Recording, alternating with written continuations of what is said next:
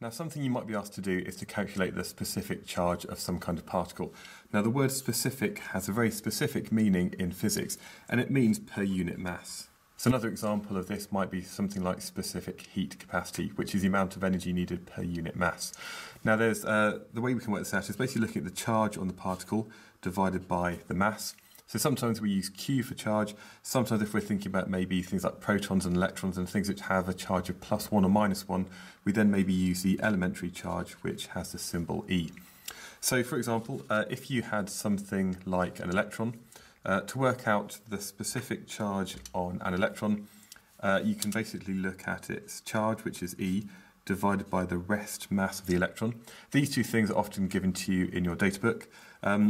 So in this case, the charge is equal to -1.60 times 10 to the -19 coulombs. The mass is 9.11 times 10 to the -31 kilograms. So I'm sure you're going to be familiar with these equations pretty soon. And if you do the working out, you find that it's got a value of -1.76 times 10 to the 11. And the units, because it's charge to mass, are going to be coulombs per kilogram. So that's our smallest particle, the electron. This is actually something you can measure in the school lab, and it's a practical that you can do in year 13, using things like a deflection tube to actually look at this stream of cathode rays and actually work out their charge to mass ratio.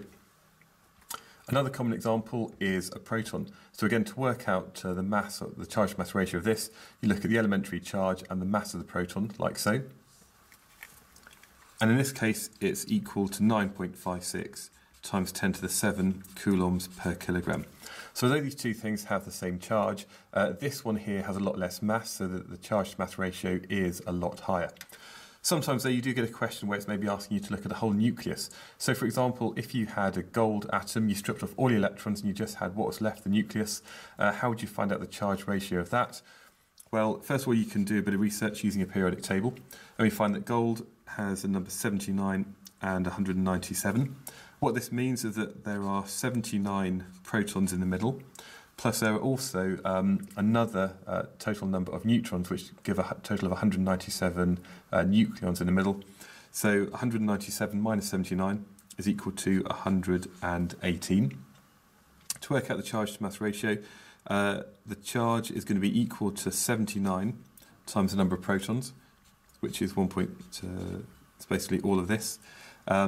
And then you want to look at the total mass, and the total mass is going to be equal to the mass of all the protons, which is 79 times 1.673 times 10 to the -27, added to the total number of neutrons, 118.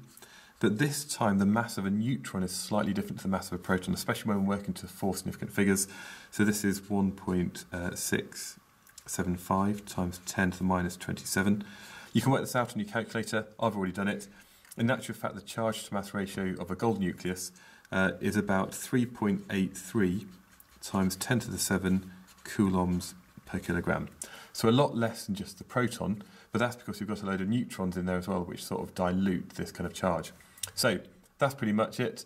You never need to know this in later life. Since I did my A-levels, I've never had to do this ever, but you know, you're at that stage in life where you need to know about this. This is how to measure the specific charge on a particle.